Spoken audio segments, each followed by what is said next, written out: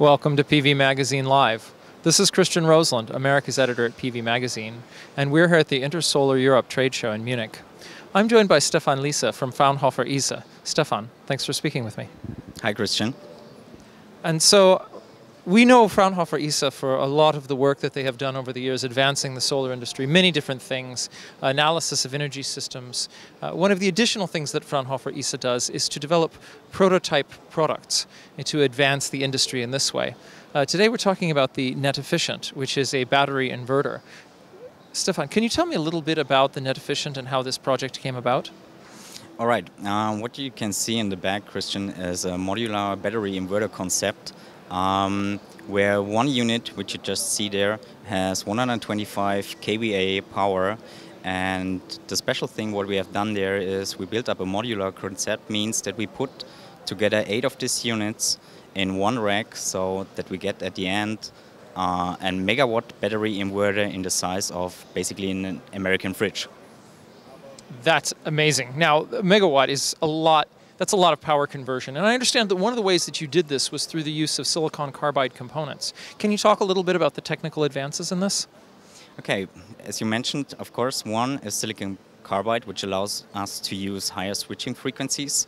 And through that, we are able to shrink the passive components, and therefore we get a higher power density. One advantage of a modular concept is, or in that case, is that we have a hot swap capable inverter, which means that when one unit is broken, that we can exchange one unit during operation, and we just lose 1/8 of the power of the complete system.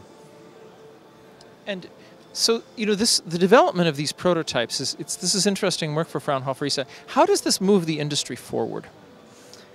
As you can see here, we built up showcases just to show the industry what is already feasible today.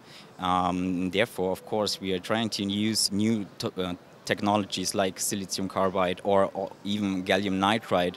And with this kind of transistors, we are able to increase switching frequencies and, as I said, to shrink passive components, which higher the power density, of course.